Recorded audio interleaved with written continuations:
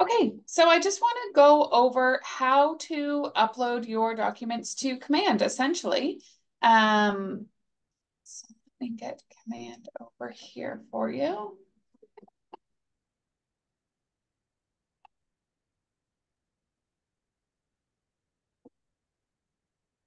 Okay, so this is what you do when you have a listing or have a buyer, or you basically have any paperwork signed and ready to submit it to the office.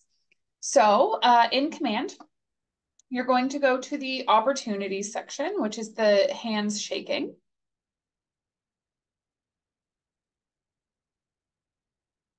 And you're going to create an opportunity. So think of an opportunity as an opportunity to make money. So an opportunity to transact.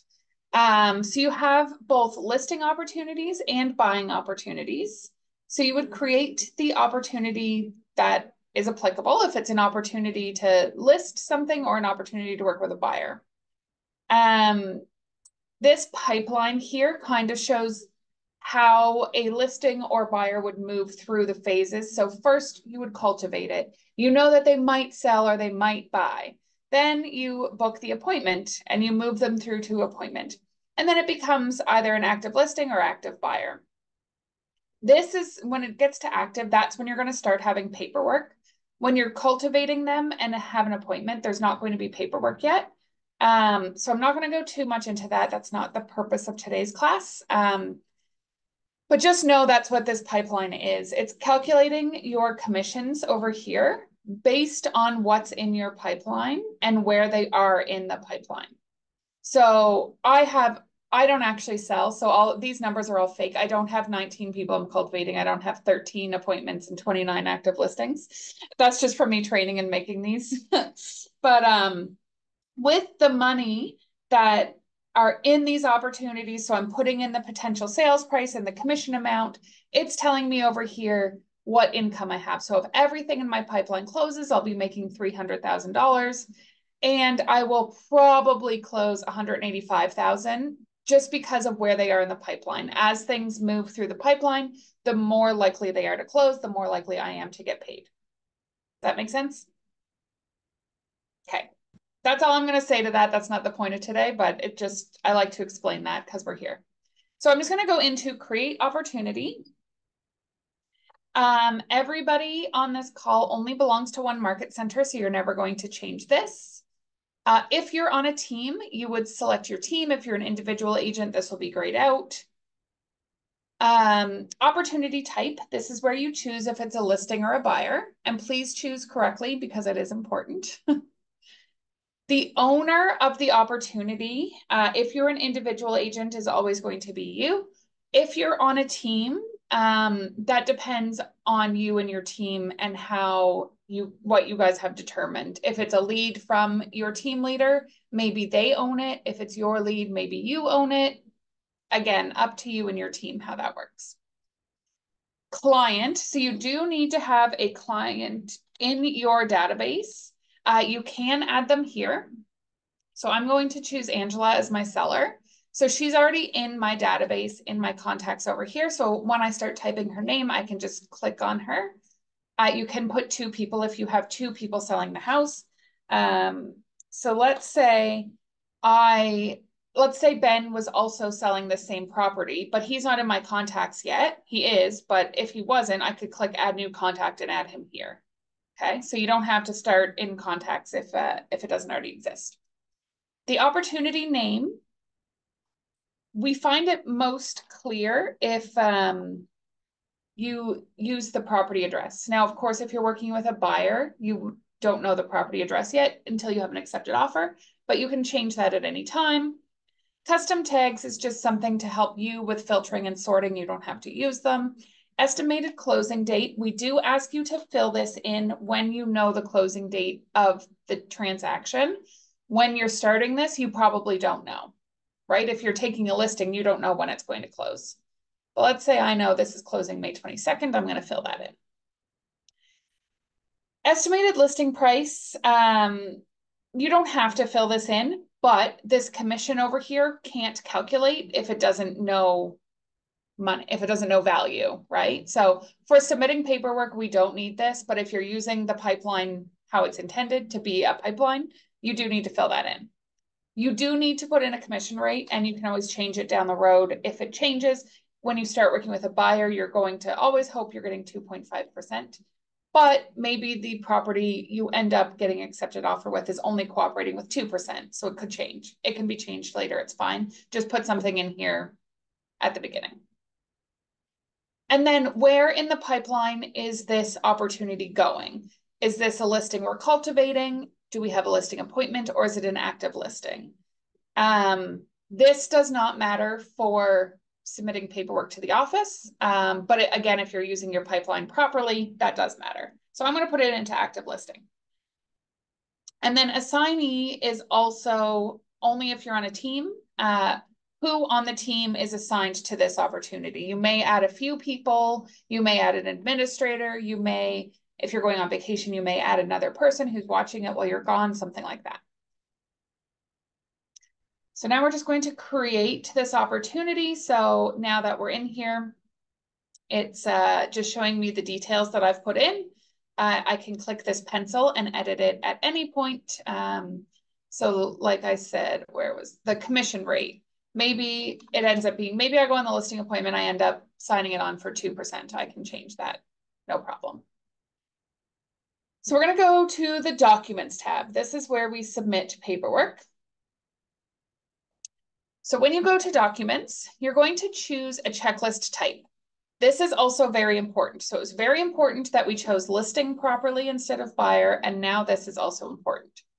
For everybody, everyone on this call is in Nova Scotia. So your two options are standard individual consumer and standard corporate consumer. The reason that they're different is for FINTRAC purposes. The list of what needs to be submitted is very different if you're dealing with Ben Park or if you're dealing with 123 Nova Scotia Limited. So that's why they're different. It changes what needs to be submitted. So let's just go to an individual consumer. So this is just a person. Joe Smith is listing his house, okay? So when we do that, it generates a checklist. So with every listing, you will be submitting with working with a realtor. You'll be submitting a seller's designated brokerage agreement, an input form, your FINTRAC. There might be 1 or 2 FINTRACs or 3 or 4, depending on how many sellers there are. Your politically exposed person, your listing cut, your property disclosure statement. So this is just the list of things that you may need to provide to the office. So very easily, you just attach documents to these items. Okay, these are just like slots that you're going to put the documents in essentially. So if I want to upload from my computer, I'm going to click here to browse. I just downloaded some documents. So here's a WWR. I'm going to put that there. And now I've got an SDBA. I'm going to put that there. Okay. Very simple, literally just attaching, just no different than attaching a document to an email. You can drag to, if you have it in your downloads up here, you could drag, I don't know if I don't have any PDFs in my recent downloads, but I could drag it down and put it there if it was a PDF. Very simple. Okay, everybody good so far? Stop me at any point if you have questions. Okay, good. Okay. So now once I've uploaded everything I need to upload, I'm going to click Submit to MC. So MC stands for Market Center, that's the office. Think of it like an email. You could attach documents to an email, but if you don't click send, they're not going anywhere. So you have to click submit. It's the same as clicking send on an email, okay? So now that's in the queue. It now, this is a listing, so it is in Alicia's queue for her to process the listing. Quick question. Yeah. So let's say that I submitted all the main paperwork, and then there was an amendment, so I added that. Yeah. And then I added something else. When I resubmit to the Market Center, is it sending everything or just the new one I just changed? They can tell what's new and what's old. Oh, okay, yeah. Good. So their view is it's pretty much the same as yours. They come in, they see the same list, they see what's attached. They're going to click on it, open it up, look at it. Yeah, they see the same thing as you.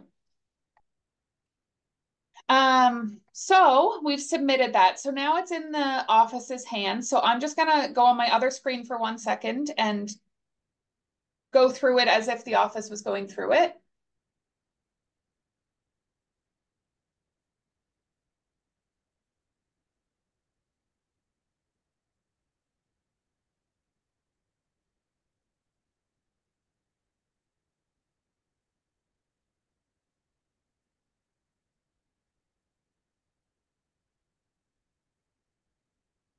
Okay, so I just went through on the office side. So now I'm back to the agent. It's on 2 different screens, so you don't get confused. You don't need to see the office side. So this one was returned by the office, which would have prompted an email to you telling you why it was returned. It lists the items. So when I come in, it says the working with the realtor was returned. It's red, bold, hard to miss. You know it needs addressed, right? So they write the reason why they reject the document right here. So it says it's not signed. You submitted a document that wasn't signed by anybody, so we need the signed version, obviously. They didn't say anything about the SDBA, so that means it's okay from the administrator's point of view. Further down the road, the brokers will review it and they will click approved and approve the document. The brokers are the only ones that approve things that are signed by clients. FinTracks and things like that, the admin will approve, but contracts are only approved by brokers. And the office also marked the input form and the FinTrack as missing. Okay. So that means we require that paperwork. You need to submit it to us. Make sense? All right. So I'm going to jump gears quickly. I'm going to move over to DocuSign. One question before we move forward. Yeah. Can we just add this like one by one, or do you have to normally like upload it at the same time? Because I see that 2 are missing. Is that okay to be missing like that? Like we update it the day after, or like in a few days or something? It depends on what it is. Okay. So with a listing, if you want your listing on MLS, we need the working with the realtor, the SDBA, because that's your listing contract. And we need the input form. We can't put it on MLS without an input form, right? So this is like, no, those 3 need to be submitted together because we can't do anything without an input form, right? Right. Whereas what the I'm saying is like FinTrack, if I get the papers done like in like 2 days difference, like can I upload it? Yeah, you certainly can. Okay, And so it you doesn't really matter. also, so let's say you have the working with the realtor and the SDBA done, but you haven't gone to the house to measure it and all that stuff, so you don't have an input form yet. Right. You can upload these and just not click submit. Oh, right? okay. So I'll just leave it there until I get all the forms. It's up to you. There is a chat here. So if I submitted this and I don't have my input form yet, you could always just, Alicia's the one who does listings. So you could say, Alicia, I know my input form is missing. I'll have it in a few days, right? And you could tell her that. So she's not like, why are you sending me this without an input form? I can't do anything. Or you can wait and upload it all when you're ready to submit it. It doesn't matter. Okay. Got it. Okay. Thanks. Yep. So I'm just going to switch gears and go to DocuSign for a minute. DocuSign is how we get electronic signatures. So from this screen, so I'm on the Documents tab. If I click Start a Transaction, it's going to open a new tab, open up DocuSign, and create what's called a room. So a room is like the same thing as an opportunity. It's just in DocuSign, not in Command. That's where all your paperwork for signatures will be for this listing. So it's already named it as 123 Main Street. Okay, so it took the name. I named my opportunity 123 Main Street. So when it created the room in DocuSign, it also named it 123 Main Street. It keeps it pretty simple for you. So if I need to send my documents for signature, as we do, I'm going to send it through DocuSign likely. Of course, you can get it signed in person, but 9 times out of 10, it's going to be through DocuSign. So to do that, you go into envelopes and we're going to add our paperwork. So I'm creating an envelope. So if you think of DocuSign like real mail, like Canada Post mail, you can't put anything in the mail without putting in an envelope. If you were sending contracts to your clients in the mail to sign, if it was 1950, you couldn't just put the contract in the mail. You got to put it in an envelope, address the envelope, right? So just think of that. So let me upload a document here for signature. And then I'm going to put my client's name. Let me do.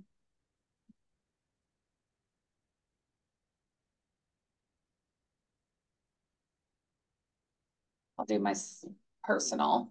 I can upload many documents. So if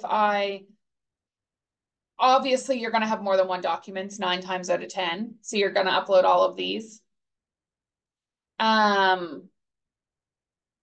Don't forget to add yourself. You as the agent need to sign documents as well. So if you need to sign, you need to put yourself in here. So it's a little confusing because I'm doing myself as the client and here, let me put a different name. So Angela's the client, I'm the agent, okay? And then you can write a message here. Hi, Angela, here's the listing documents we've discussed. Let me know if you have any questions, blah, blah, blah, blah, blah, whatever you're gonna say. We're gonna go to next. And here's where I have to say where the clients are signing, okay? So Angela my client needs to initial here. I'm gonna put an initial box. You'll see right here, this says Angela Curran. I can change the drop down to Aaron Malcolm and it's a different color. So if it's yellow, it's for Angela. If it's blue, it's for Aaron, okay? You're always gonna add your date signed next to every initial and signature. So down here, I need Angela to sign now instead of initial. So I'm gonna add signature. And again, date signed. This document, again, we need initials all throughout with a date. Little tip, I'm clicking and dragging to highlight both of these fields. See, they're both highlighted now. On my keyboard, I'm pressing Control-C for copy. So now when I go to the next page and I need the exact same thing, when I do Control-V for paste, it's putting them there. I don't have to click them over every single time. Okay, because I know on the SDBA, that's needed in the same spot on every page. So I'm just saving myself a minute. So I need my seller to sign here with the date, and I need to sign as the agent. So I need to change the drop down to me and put my signature and date. Okay. I thought you only needed the date signed when it was the signature, not the initial. No, you need it on the initial as well. Okay. It's unfortunate because it makes it very squishy, but it is, when you're using electronic signatures, it is required. Okay. All right, so now I would send this over. I'm gonna do some signing on my phone.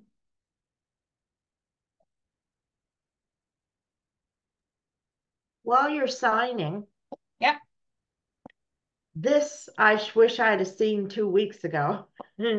So I did it through web forms and used DocuSign in there. This is so much more streamlined.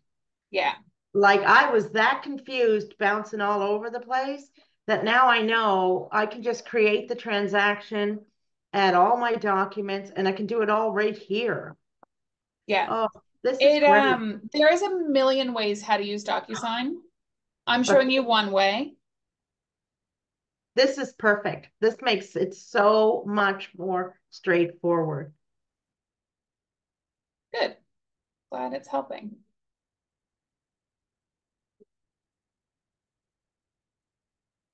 So I sent all of it to me, some to my personal email as the client and some to my work email as the agent, so just bear with me.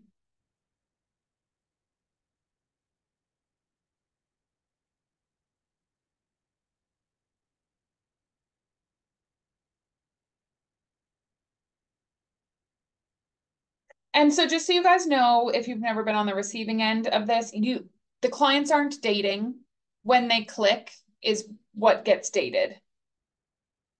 Okay. Okay, so I just finished that. So I'll get an email telling me that it's complete.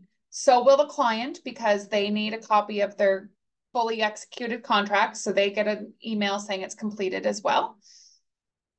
So now if I just refresh this here, that will no longer say needs my signature, it'll say completed. So if I go into the documents tab, I now have these documents. If I look at them, let me refresh. There we go. The ones with the green check marks are completed and we'll have the signatures on them. So there's my AC for Angela Curran and her signature, and the dates are just going in there based on when I was clicking, that's all. And then same thing here. They're all loaded and all the signatures there. There is one thing you will notice is time zones. It is a pain point. So my signature was dated, timed correctly for where we are. Angela's was not. Angela's was in Eastern. It's something that's not an easy fix. It's unfortunately, your client would have to go into their settings and adjust their time zone. And that's just, it's not realistic. You're not going to have every client go in and do it. They don't even know how to log into DocuSign. They get an email that they just click open and they click through their signatures. They don't even know how to log in. So just, it's one of those things that's just not worth the battle. Just 9:22 Eastern is the same as 10:22 Atlantic, right? Just unfortunately, it's a downside to DocuSign, but anyway. So now that we've got some documents in here, because of my OCD, would delete the ones that aren't signed or archive them, one or the other, just to get them out of my way so I'm never clicking the unsigned versions. So the two that aren't, you can easily tell with the green, right? That those ones are good, so I'm not archiving those, but I'm going to archive the originals that were uploaded without signatures. That you don't have to do that. That's just something that I would do. This document here is the certificate for the signatures. So this is automatically generated every time an envelope is completed, and it shows all the details like their IP address, the date and time everything was done. So if you forget to add the timestamps when you're making the document, you'll just have to submit this certificate as proof with the document. So it's fine if you forget, you'll just have to submit this certificate. Okay. So I'm going to go back to Command. This session is about submitting paperwork to the office. I'm just going to refresh here. So previously, in my first example, I uploaded these documents from the computer. But if you're using DocuSign the way I just showed you, you can also add your documents directly from DocuSign. So now that I have these signed documents in DocuSign, I don't have to download them to my computer, go over to Command and upload it to Command. That's time consuming, and now you got all these files on your computer that aren't needed and just a mess. So back in this opportunity, in the list of documents that are needed, I can choose to attach files from DocuSign and in my Room Docs. That's going to always default that way. So now I can here, I have those 3 documents. So this is part of the reason why I removed those 2 that aren't signed. So it's not in my list here. I know that this is the wrong place, but I got a WWR signed. So I would easily just click and add that. Now the WWR is missing from the list because I've already used it. I don't need to add it to the checklist twice. Okay. Obviously this should be an input form. I just didn't do an input form in DocuSign. Does that make sense? Angela looks excited. Oh, if I'd have known this 3 weeks ago because I was bringing everything in from everywhere. Just like you said, I had files everywhere. But the seller designated brokerage, you have that now signed. Yeah. So can you just replace it? Like click update? Update. And so now this is the signed version. I can choose from DocuSign. If it's on my computer, I can switch this back to computer, whatever it may be. Okay. Oh, great. Update that. So yeah, in theory, I should have just updated the WWR that was flagged as not signed, update it with the signed version. So you can see these now say updated. This did say returned, and this did say uploaded. Okay. Everybody good with that? Remember, every time you change something, click resubmit to MC. If you don't click send on an email, it's not going to go. If you don't click submit to MC, it's not going to go. Okay. So a few features I just want to talk about. I mentioned quickly this add comment is like a chat. So if you click at, or if you type at, it's going to list all the brokers, administrators, and if you're on a team, the people attached to this opportunity. So if I need to say something to Alicia about the listing, I would click at and click on Alicia's name. If Margaret Hines is reviewing my file and she writes me a message in here, if she says at Angela, please acknowledge this for the future, blah, blah, blah, blah, blah, whatever she may have said. When I reply, I'm going to do at Margaret. That initiates a notification up here. If you don't mention them, they don't get a notification, so it might get missed. So the at and tagging people is important. Okay. So this was a listing. This is listing documents. And not all of these documents are needed, obviously. So like, if there's no power of attorney or will, like obviously there's nothing to upload here. It's fine. Just because it's listed here doesn't mean it has to be filled with something. If there is something else you needed to add that's not in the list. So for example, we put 2 placeholders for amendments. If you have a third amendment, you can add one. You just click these 3 dots here and say add document. Document name might be amendment number 3, or it might be price change, or it might be whatever you want to name it. It really doesn't matter. Document type doesn't matter. I always click addendum. If you wanted to add a note, you can. And then where am I adding the document from? So if this certificate was my amendment, I can attach it. Or I can upload it from my computer. So that just adds it to the bottom of the list. As in, just because we can't think of everything, we can't, right? It can't be every single situation can't fit this checklist. So if there's something else that needs added, you can easily add it like that. Okay. So this was the listing. So eventually, hopefully, we get an accepted offer on the listing. So you just move to under contract, and this checklist changes. And now it's your agreement of purchase and sale, counter offer, foreign buyer schedule, trade record sheet, all of the things. So your listing documents are in the listed portion, and your sale documents are in the under contract portion. Make sense? Okay. So we have this listing, we get an accepted offer, we attach documents. Let me just put some documents on here. I know that they're not the correct ones. Let me just do that. So we're working on this offer, and then the buyers can't get the funding and it falls. So our listing goes back. We upload our termination down here. There's a termination spot. Hopefully this doesn't happen, but you know, it does. We add our termination, our listing goes back to active. We get a new accepted offer. We don't need to recreate the opportunity because the listing is the same. It's the same listing opportunity. The listing documents haven't changed. All you have to do is go to your under contract portion right here. You can click add version.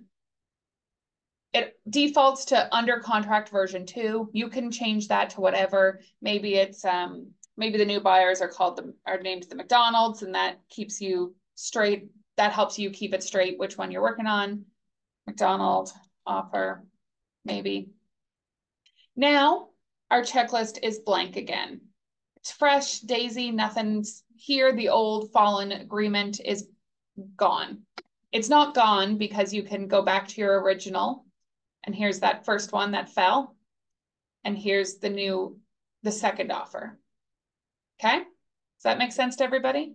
That's something people often forget because it's not something you do every single time. But if this at least reminds you to think of, oh, there's something I'm supposed to do if the offer falls, because we don't want you making a new opportunity that's wasting your time.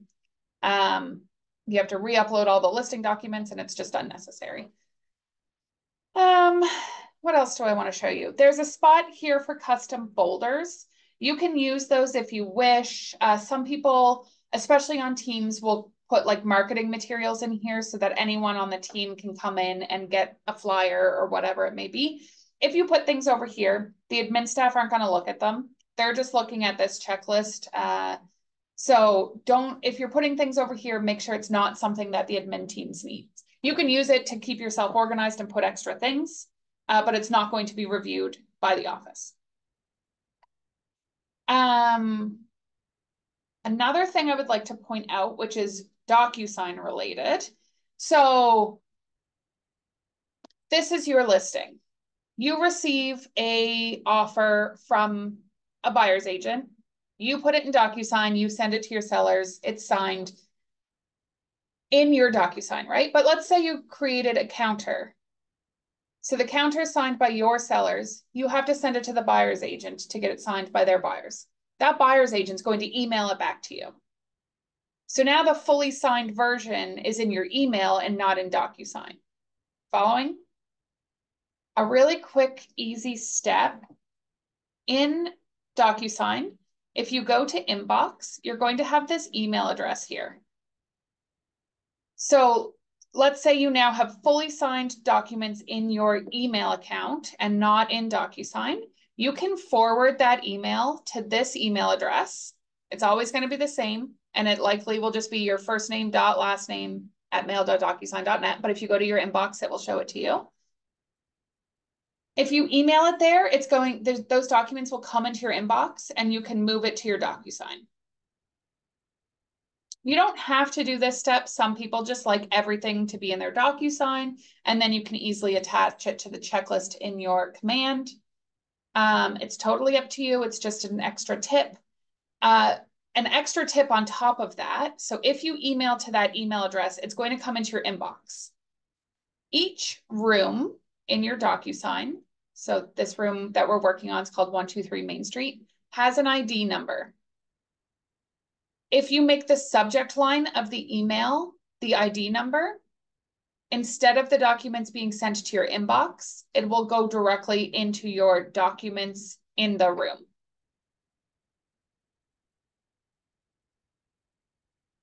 Ben, you look confused. You good? Do you want me to show you an example? Would that help? Just don't judge my emails.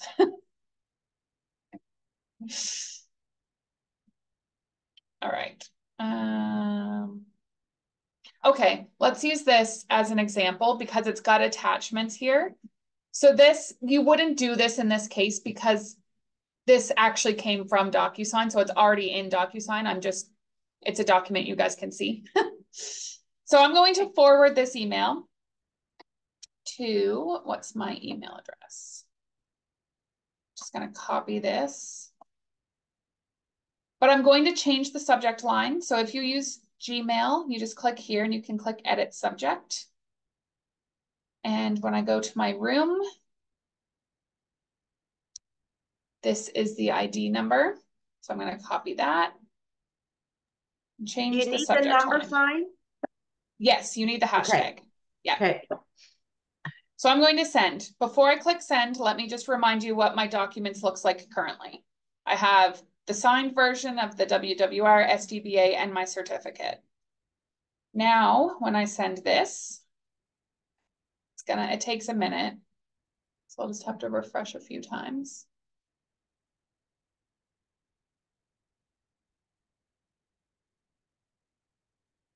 Those documents that were attached are just going to appear here. So just think when you're dealing with the other agent, they're going to send you documents, right? And now they're in your email, not in your DocuSign. You can just forward it and it comes here. It takes a little bit to come through. It's not as fast as some would like. Anyway, that it does work. It just takes a minute. This happened all the time on what I was working on. So I kept getting signed documents in my email. Yeah, so of course you are, putting because them on my desktop and moving them around and trying to get, and I could have did this. Yeah. And of course, like when you think about the logistics of it, the buyer's agent or the agent on the other side isn't going to put it in DocuSign to send it to you. That doesn't make sense, right? They're just going to email it to you once they have their client signatures. Anyway, I promise that this does work. I'm not going to sit here and refresh all day. And then they will be in your room to attach the documents, right? So you can just easily attach them from here. Any questions? I do have a question, not about this, but uploading documents. Yeah. So I know that administrator and the broker needs to check documents before it's approved. But do we need to sign before that? Like, do I need to get the signature after I get all checked? Yeah. So here we only want fully executed documents. Okay. So we only want accepted offer. Like we don't need. Sometimes an agent will send us. If you are working with a buyer, you offer on a listing, but you lose, someone else wins, or you just can't agree.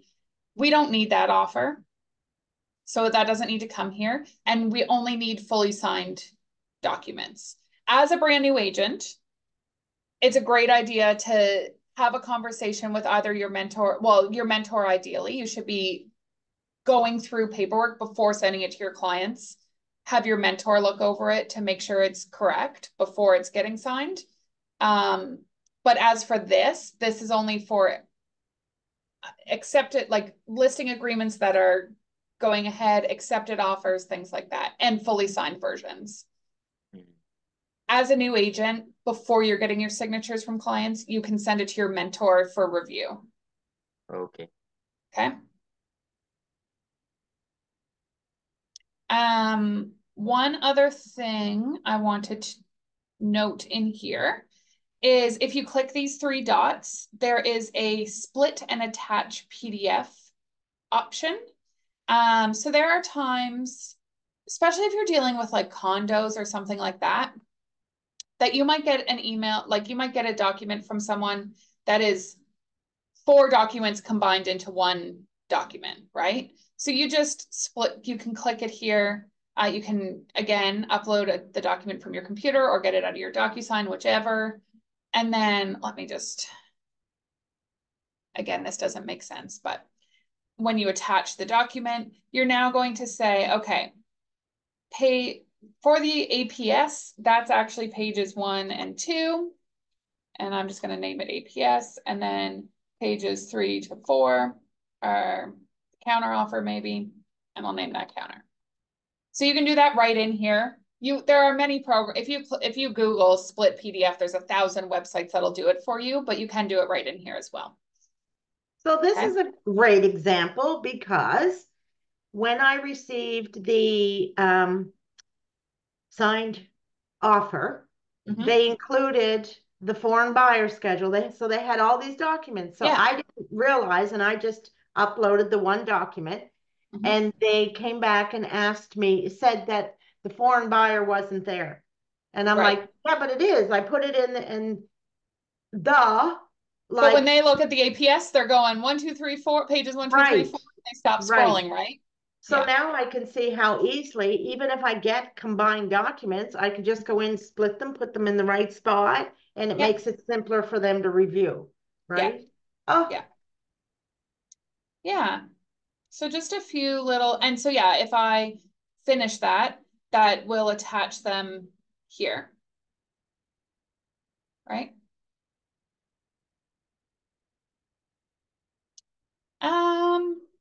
I'm trying to think of any other tips because there's a million things that are going to come up. Oh, one other thing that does come up from time to time. If you double end a deal, so if you have a listing and then you end up representing the buyer for that listing, that is two different opportunities. So you do need a listing opportunity and a buying opportunity. It is a little annoying because you have to upload the same agreement of purchase and sale to both opportunities, but just because each opportunity is a unit, think of it that way. You get 1 unit per listing, 1 unit per buyer, right?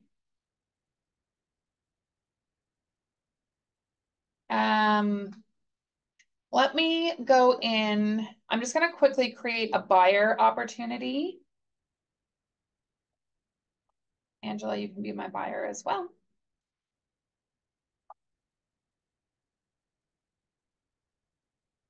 So I just want to point out the checklist types for buyers. So again, the same two: individual consumer for a person as your client, corporate consumer for a business as your client. But down here, we do also have a FSBO, which stands for sale by owner. So if you're working with a buyer and you end up buying a for sale by owner property, you would use this checklist because, again, the documents that are required when you're doing that type of a deal are totally different. So we just have its own checklist to help guide you through which paperwork is required. Because you'll end up having documents for the seller, even though you're not their client. So the checklist just changes a lot. Again, that's not a super common occurrence, just wanted to point it out. Any questions? No? Okay. I can't think of. And one other, I guess I can show you, there's an export document button. So if you like to keep it elsewhere, if you want to keep your documents elsewhere, like on your computer or in Google Drive or something like that, you can export all the documents. I would suggest waiting till everything's done. Then you can export maybe when the deal closes. Maybe that's part of your workflow. You want to keep everything in Google Drive. You can export everything and save it wherever you want to save it. But it does stay in here, right? Yeah, it stays in here. Okay. Erin, this is one of the best courses I've been on. Thank you. You're welcome. Thank you. Welcome. All right. Well, if there's no questions, that's all I have. Well, you have a great weekend, and thank you so much again. This was really valuable. Good, good. Love that. I'm glad I recorded it. Thank you very much. And have a good no weekend. worries. You too, guys. Bye. Bye.